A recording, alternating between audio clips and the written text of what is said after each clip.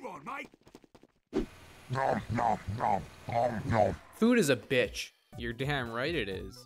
No. We humans have to eat and drink the right things constantly to maintain a functioning body, especially as you get more active. And the relationship video games have with food can be a bit fickle, because video games try to actually not be bitches, because people like to enjoy video games. I'm enjoying myself. Most people, anyway. However, food is such a common worldly item that games often try to incorporate it in ways that fit the gameplay. And because games have been doing this for a few years now, we can really start to pick out a few patterns of implementation. Namely, 3 methods of utilizing the human concept of food in gameplay. So, without further ado, let's talk about video game food.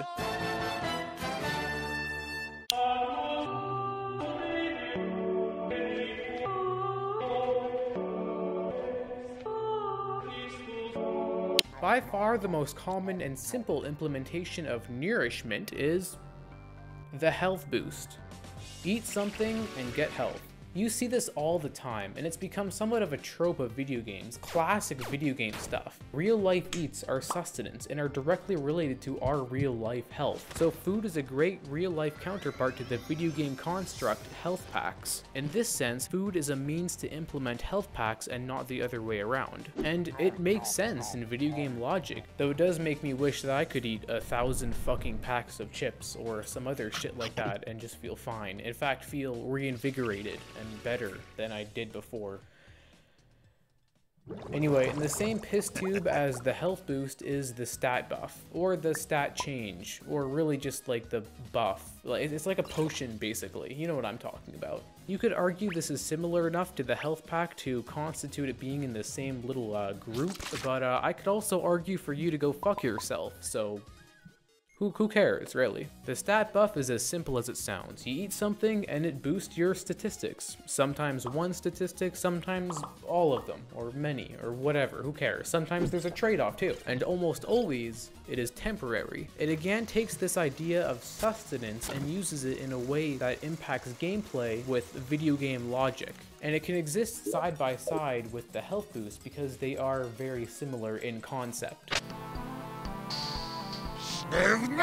The third common way games use food is probably what you immediately thought of upon glancing over this video's title or thumbnail, and it's of course the hunger system. A hunger system is any game mechanic that requires you to eat food to survive. You know, like real life hunger, like how humans need to eat food to survive. Requires being the key word there. Hunger systems need to force players to eat food. They're usually found in survival games where the core gameplay loop is dependent on surviving and thriving in a dangerous environment. Hunger systems are a great way to get players to go explore and interact with their environment, and they create tension. Now, most of them have a cooking mechanic to get more nutrition out of your food by cooking it, but I think it's important to note that almost all hunger systems aren't strict on what diet you have, which is really where their realism falls. Now, all of you know just by looking at me that I have the physique of a Greek god.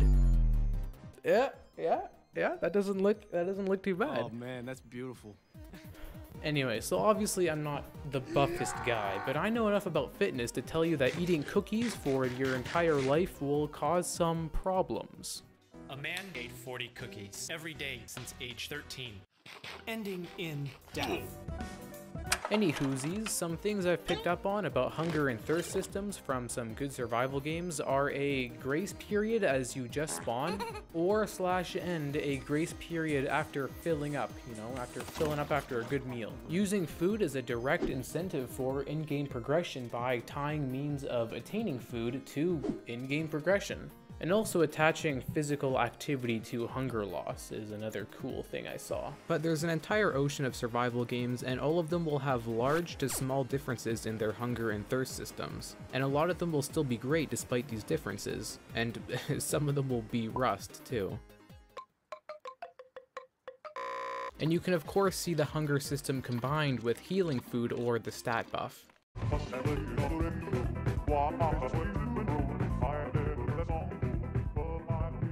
So So I just showed you 3 different types of food mechanics, and I'll just be honest here and tell you that food specifically isn't really the point of this video.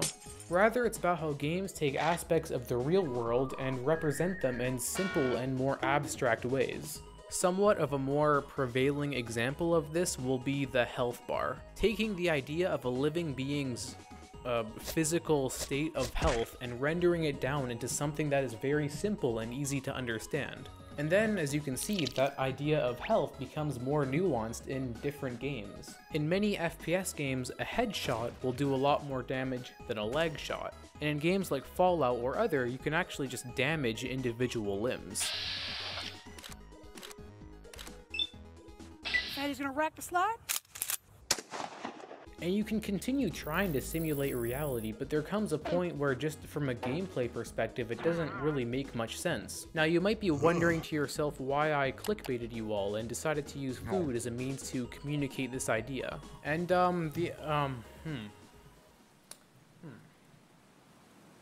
Nah, I'm joking. I actually have a good reason, or I think it's a good reason. It's because the 3 big ways food is represented in video games can tell us a bit about how games utilize things from the real world. The most common food mechanic, the health pack, is great. It's simple and effective and is very understanding for the player, and it adequately serves its purpose. The stat buff is a more abstract concept that can deepen gameplay by using sustenance in a way that still vaguely is related to real-life nutrients. And the hunger system is meant to simulate reality, and as a result of that, it becomes a core part of the gameplay.